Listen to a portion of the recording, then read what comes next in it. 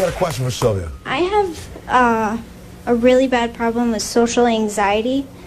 I can't freak out. I can't. You're doing pretty good now. But let me tell you where this comes from. You were accused of being a witch in a past life. You were put in a circle, and you had to name 2 people so that supposedly you wouldn't die.